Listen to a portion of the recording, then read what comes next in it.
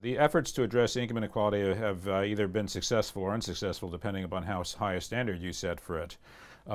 The high-end wealth concentration and income concentration would be, after-tax income concentration would be worse if we didn't have what we have, but they also, the systems have also, I think, fallen short of doing an adequate job.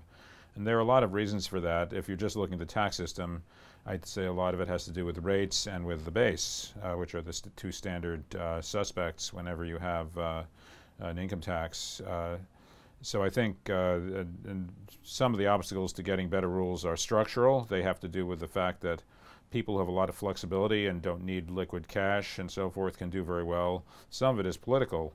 And actually this is on both sides of the aisle. For example, when internet billionaires rose, many of them living in New York and California and being internet and financial billionaires and often being Democrats, that meant they had the Democratic senators in those states on their side in addition to having the Republicans generally on their side.